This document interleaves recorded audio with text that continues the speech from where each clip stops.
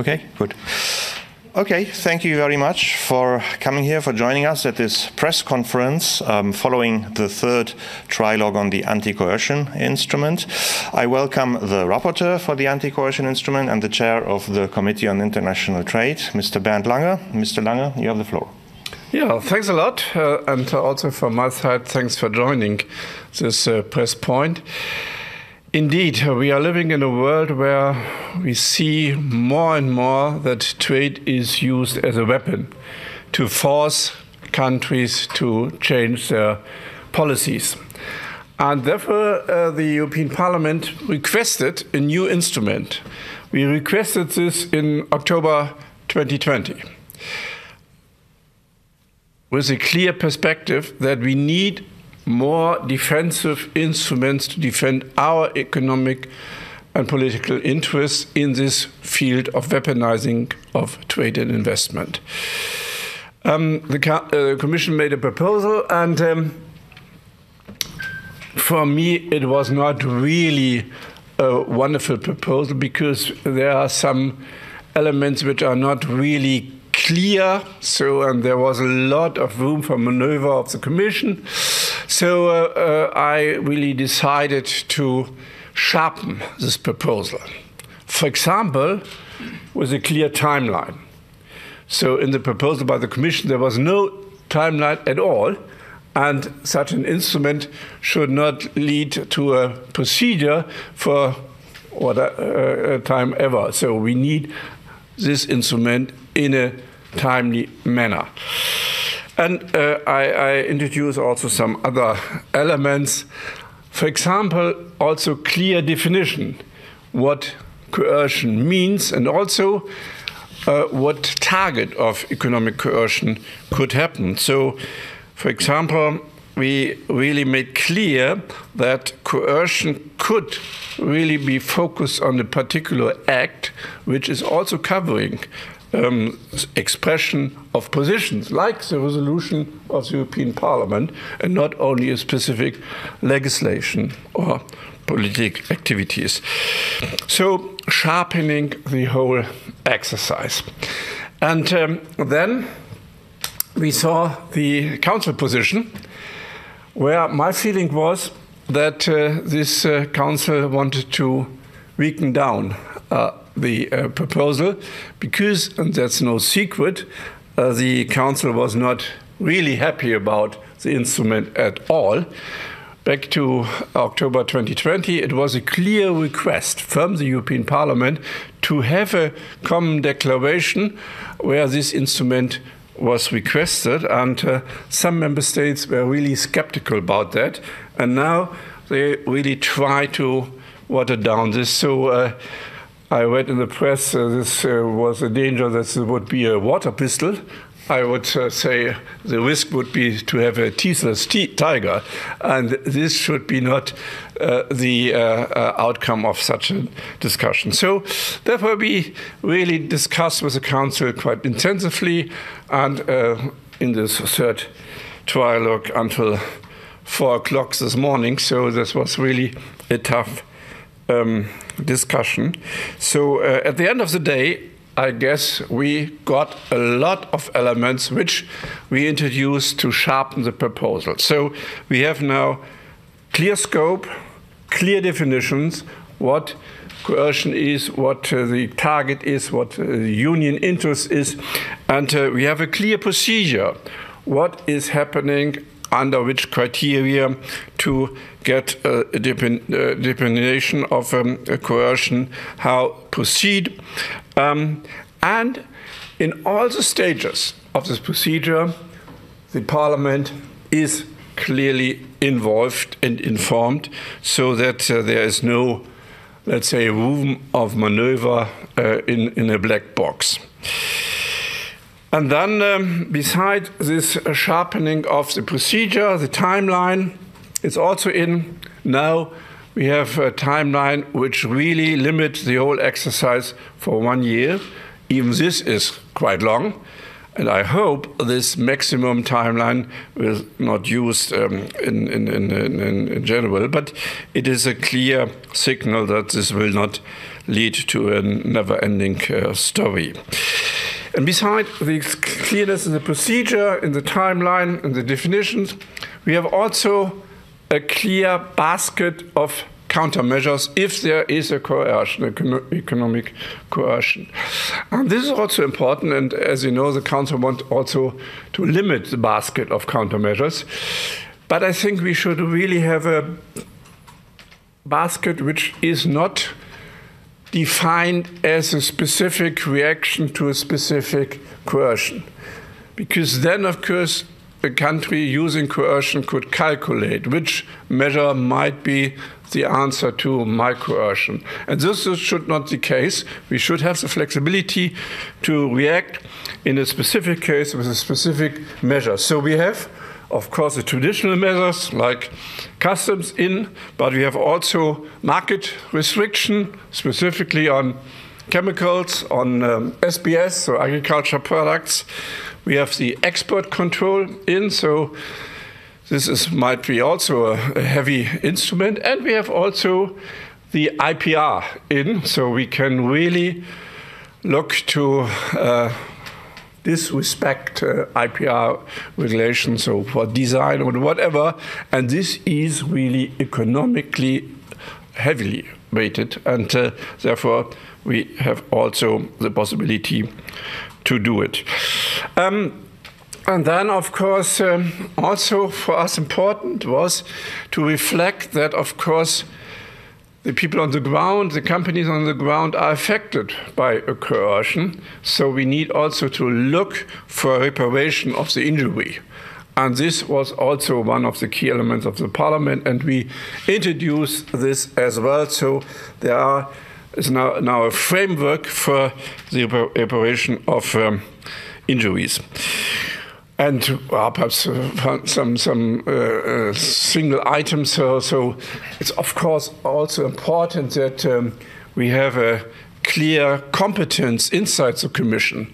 The original proposal, it was not clear who is competent for that and how the procedure is followed up. Now we have a single contact point where the competence lies. So there is the clear obligation for follow-up the legislation, but also the application and also the coordination between different units of the Commission. So I guess this is also important to make this instrument workable.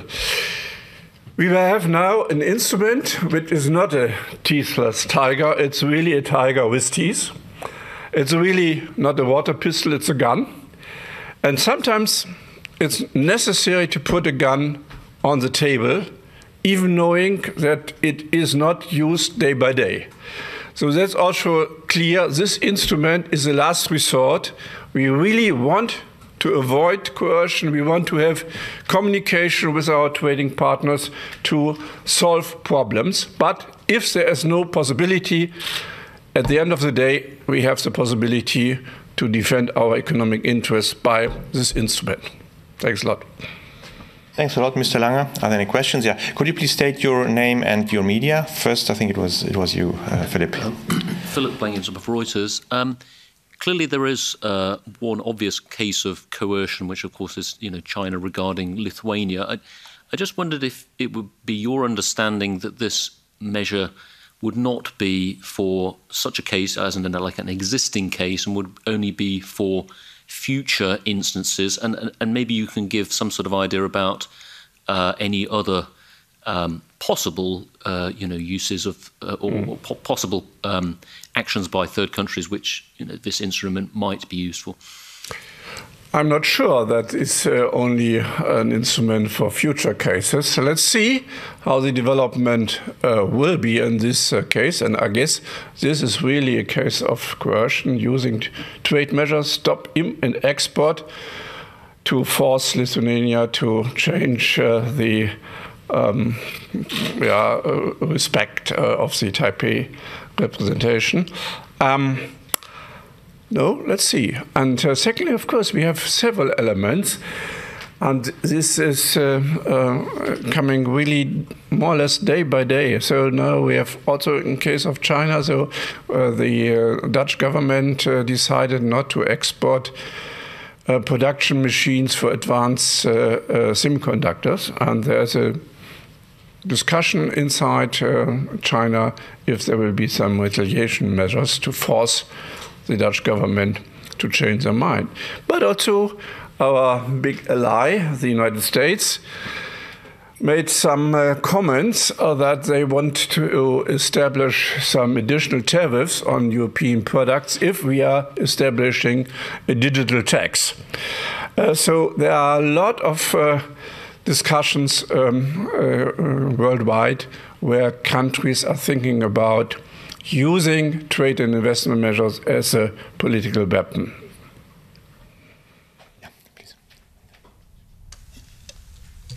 Hi, Janusz Schallenbach from Euractiv. Just following up, would you argue the tool should be used now in the China-Lithuania case? And then maybe could you take us through, you can take a fictional example, like how would this process now work if a country sees itself coerced? Who would act when and who would decide what?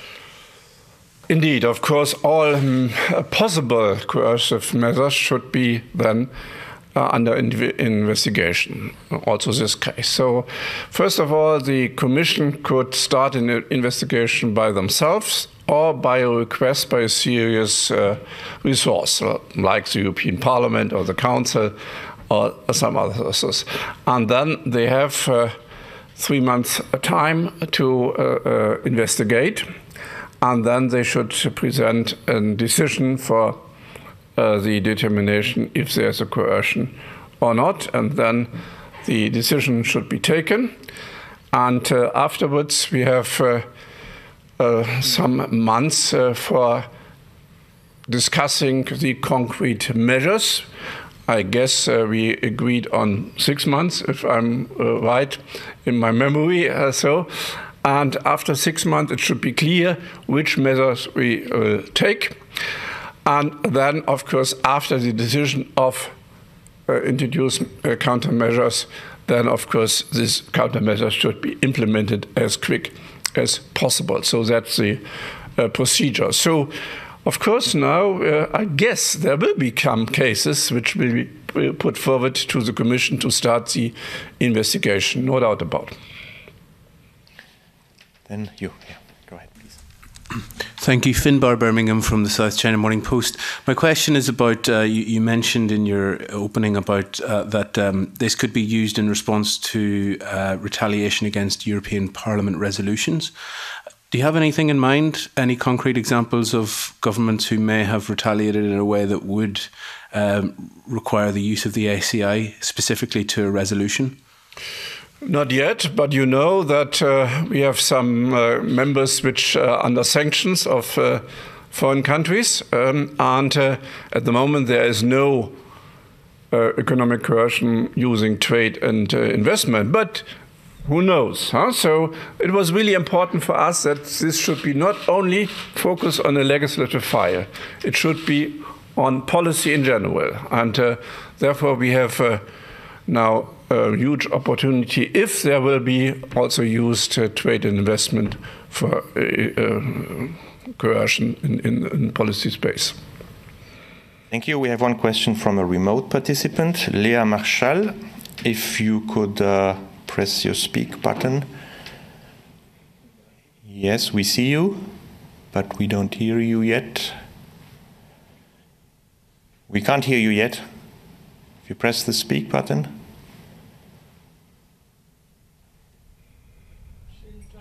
She'll try again. Okay.